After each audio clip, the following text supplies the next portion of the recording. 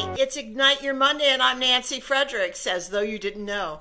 Anyway, I can't wait to share the information I have for you today. I think it's life-changing if you get what I'm going after.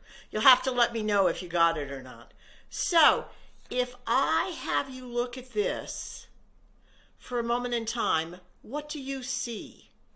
Tell me, what do you see? Deep question, wasn't it? Did you see the dot? Did you focus on the dot? Did you think about the dot? Were you going, oh, the dot is this color or this big?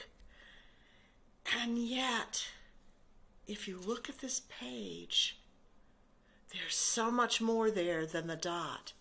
Did you think about the blue of the paper? Did you think about the size of the paper?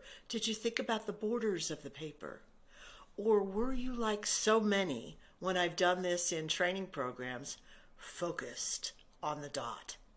What I want you to know is that when you're a focus on the dot kind of person, you miss so much of the glory of your career and of your life.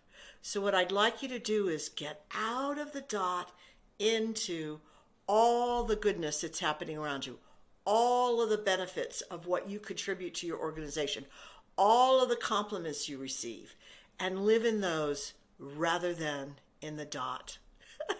That's all I have to say to you today. Don't live in the dot. Live in the expansion. Hey, I hope you enjoyed this. I giggle a little bit over it because it's such a simple exercise. I hope you enjoyed it. Pass it around to your friends because you know I'm only doing this to endeavor to help executive women become bigger and more spectacular than they ever could be on their own. So, subscribe. Let me know what you thought about the dot exercise, and I'll see you next Monday.